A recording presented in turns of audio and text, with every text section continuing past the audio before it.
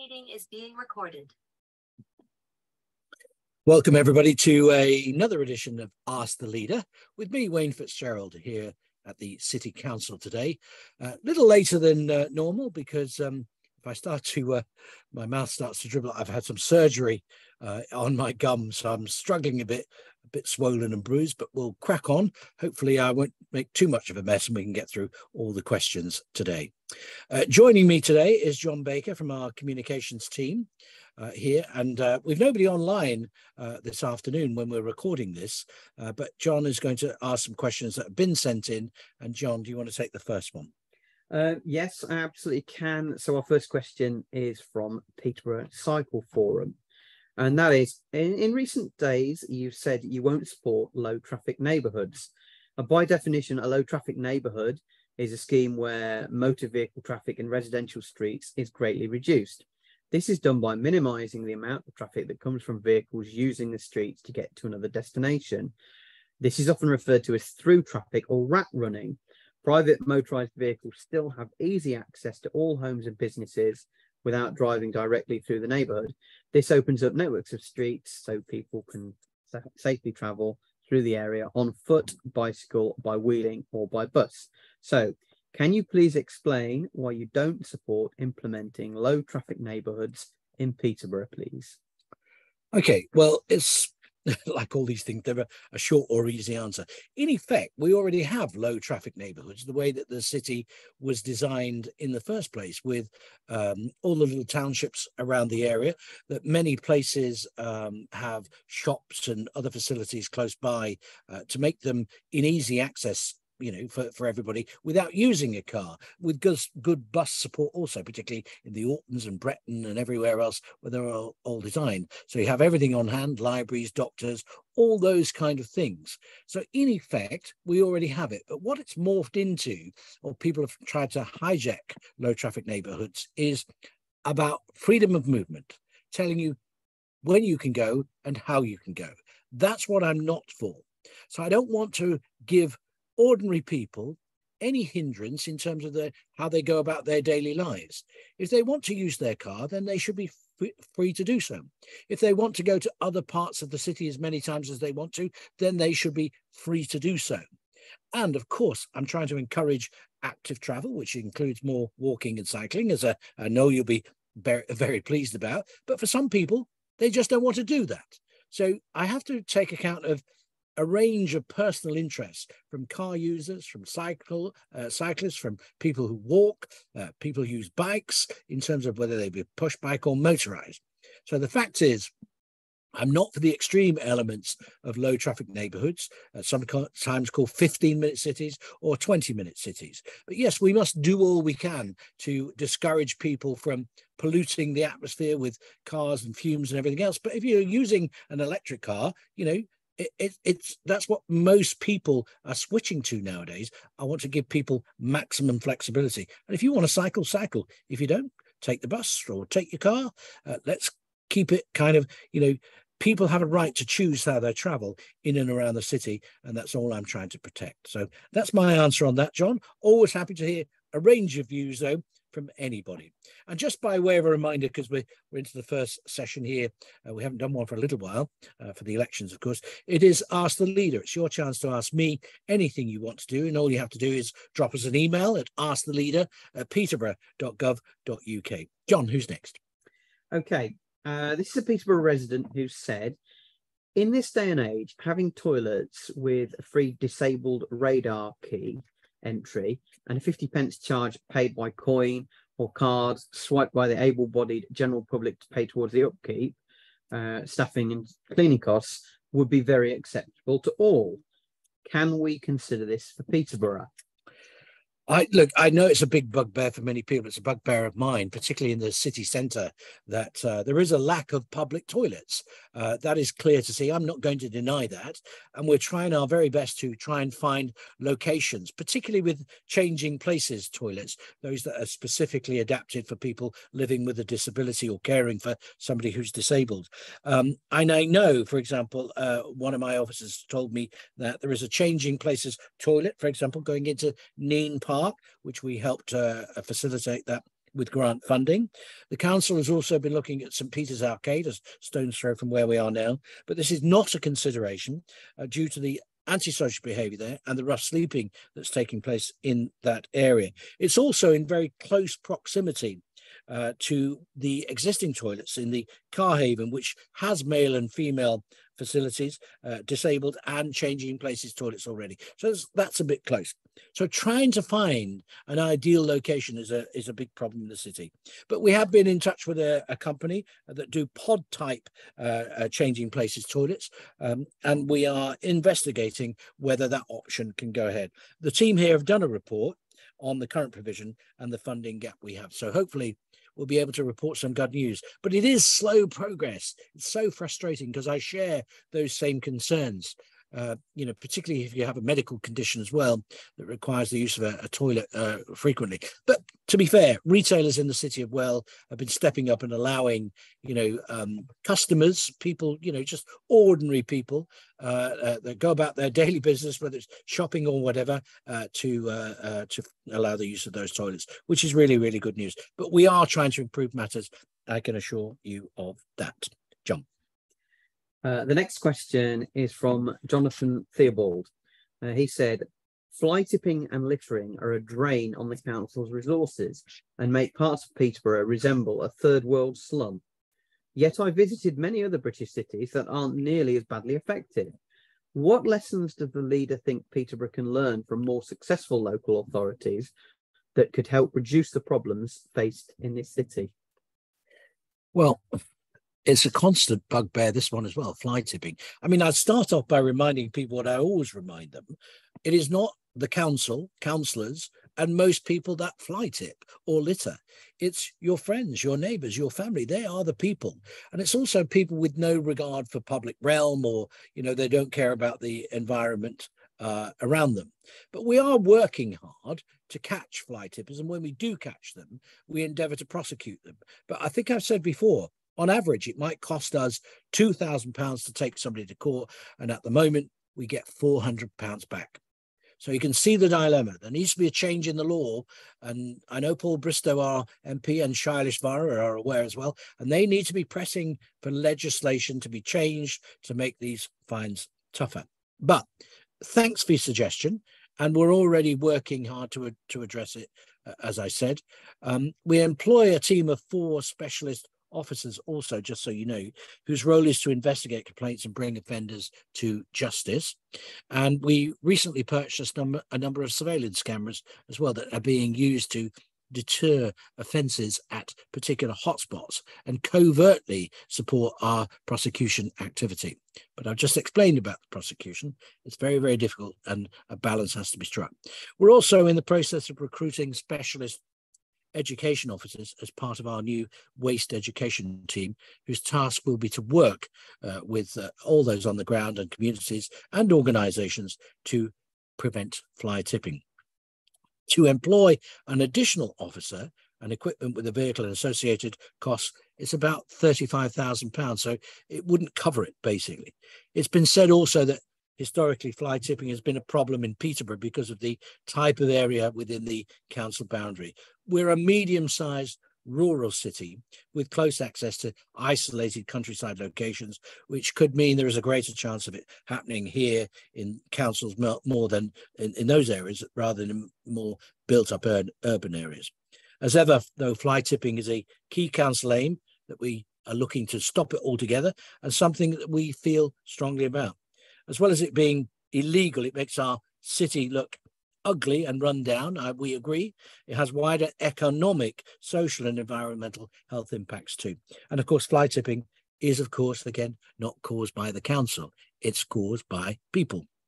If we find fly tipping on public land or the highway, we will investigate and arrange for the waste to be cleared once reported to us. That means there is a greater chance of it happening wherever and at any time of day or night. But Aragon will arrange for it to be cleared straight away, certainly within 48 hours. When it's classed as hazardous, it's 24. But we can't remove waste that is on privately owned land. That's something else from there. That's the landowner's responsibility. Anyone, though, that sees or reports fly fly tipping should do so on 747474. That's a Peterborough number. So fly tipping, constant bugbear. We're not going to eradicate it. We just need to try and keep on top of it. Again, if anybody's got any solutions or suggestions, always happy to hear them.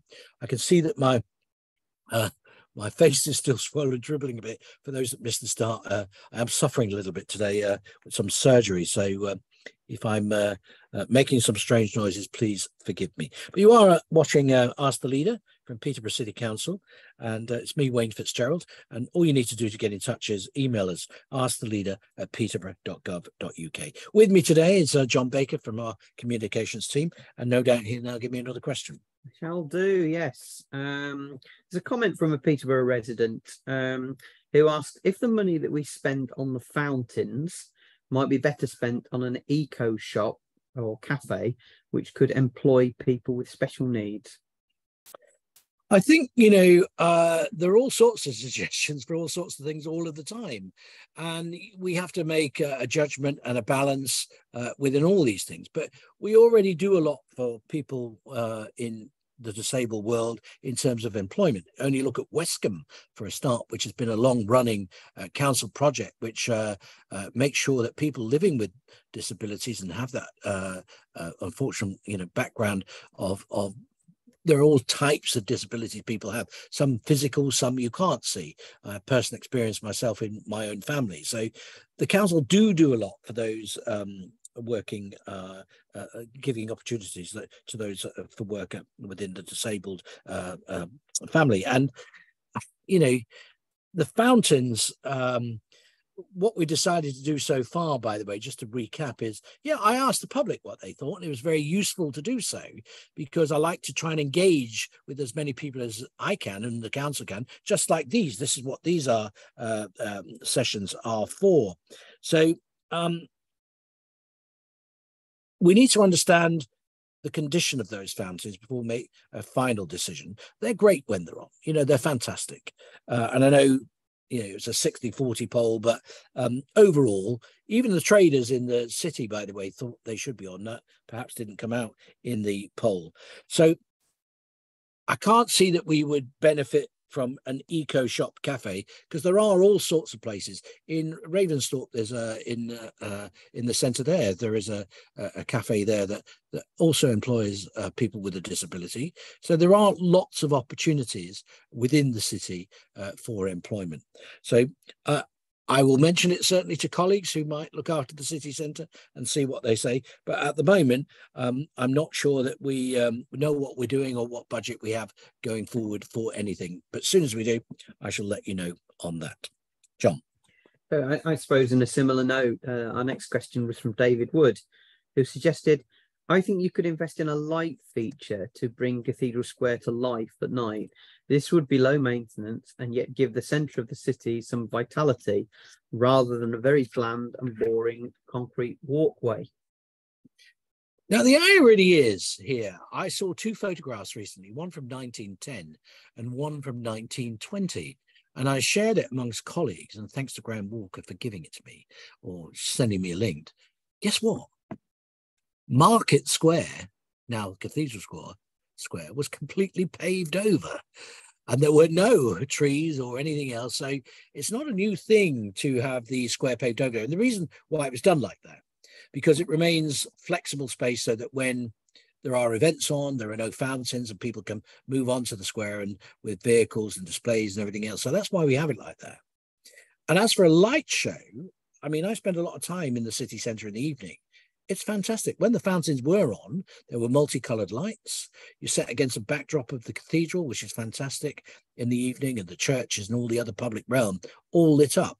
So I don't disagree, but I would say there is enough light and in terms of displays, and particularly if the fountains were on. But we're looking at all options, as I said, for what we do with Cathedral Square. But one thing is for sure, it needs to remain flexible space. Otherwise, we couldn't put on the events and the markets and all the other things that we do. Hence, it was designed in such a way. But like everything else, it's been down 13, 14 years, and we need to invest money in it, whether that's with the fountains or not with them. So we are looking at a range of options on how we can improve Cathedral Square And again, that's being worked on as we speak. So more details on that will either come out through the council on here or in the press, I'm sure. Thanks, John. Okay, next one is from the chief reporter at the Peterborough Telegraph, Stephen Briggs. Ooh. He said, I'm sure you heard Councillor Julie Stevenson, on the radio today, or have seen her comments talking about the hydrotherapy pool, asking why the cash-guzzling Lido is deemed a sacred cow, but the hydro pool is not, with both not being statutory services. Now the Lyme Academy hydro trial is ending. I was hoping to get a response from yourself on this, and what your message to hydro pool users in Peterborough is now that the trial at Lyme Academy has finished. Well, we're topical, certainly. This question only came in today, the morning of recording. So, Stephen, I'm sure you'll be able to play this back, or it'll be online quite soon after we finish the recording today. Coincidentally, I did hear a clip of that being played. I didn't hear the whole thing, but, you know, Julie Stevenson is entitled to her view, but I think she would find if she put that view to the electorate and she stood on a platform of close the Lido, I don't think she'd be a councillor for very long.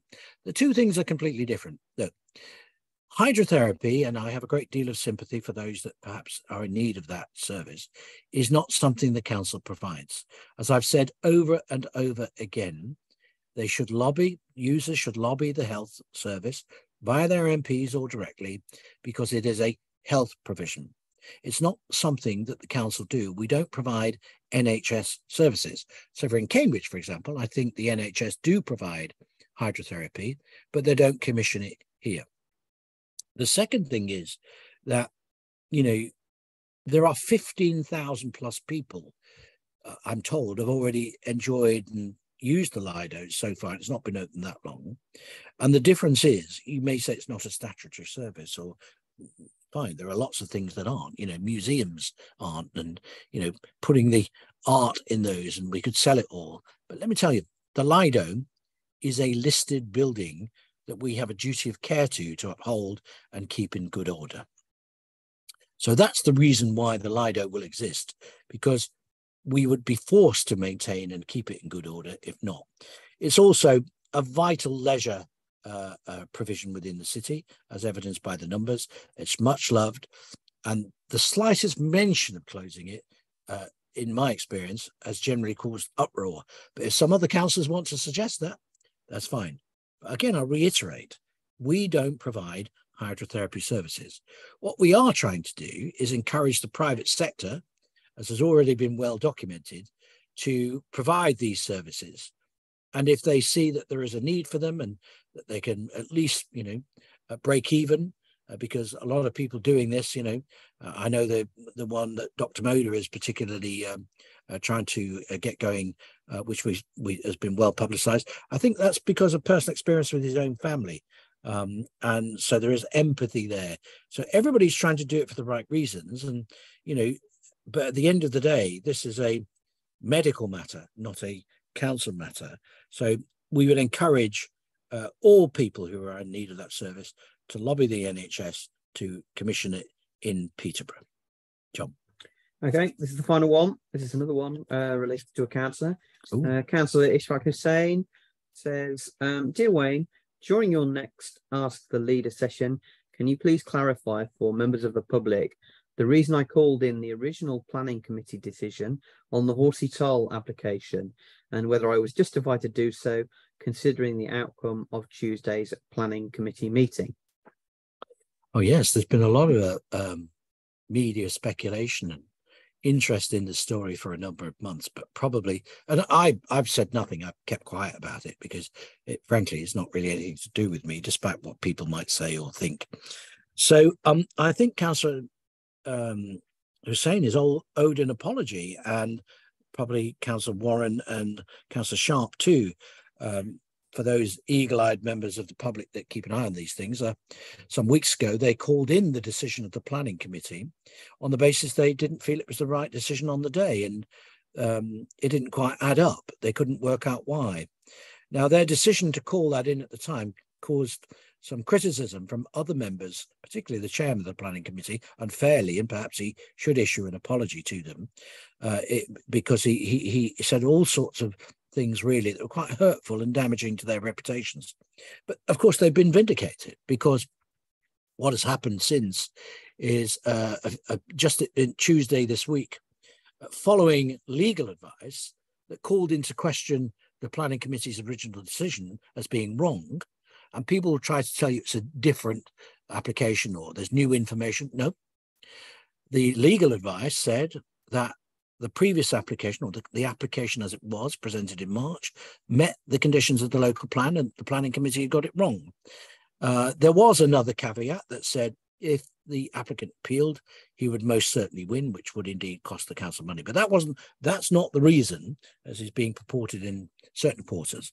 Quite frankly, it was just the wrong decision. And what came back to planning, and is rather unusual, at the request of the planning team to reconsider it, given the legal advice that they had that said it conformed to the local plan and the risks associated with an appeal.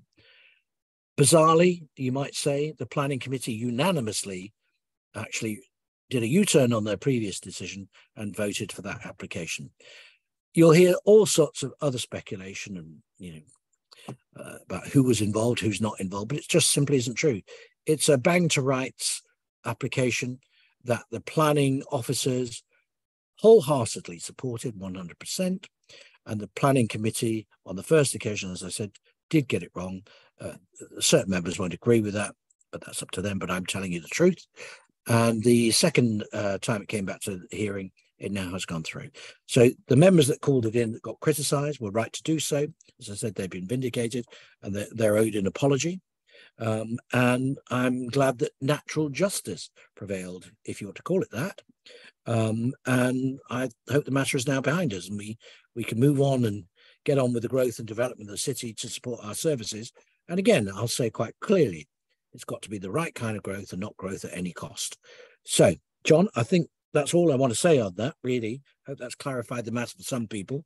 But as ever, if you have any questions that you want to ask me, or I can get some help from and support from officers, all you need to do is just email me. It's asktheleader@peterborough.gov.uk, and you can get yourself on here, or indeed John or another member of the team will put your questions to me so that we can basically let you know what we think and what other people think. Whatever it is, we're always here to answer your questions. But for now, I think we're done. So I'll bid you a very good day, good evening, whatever time you're watching this, until the next time when we do Ask the Leader. Thanks.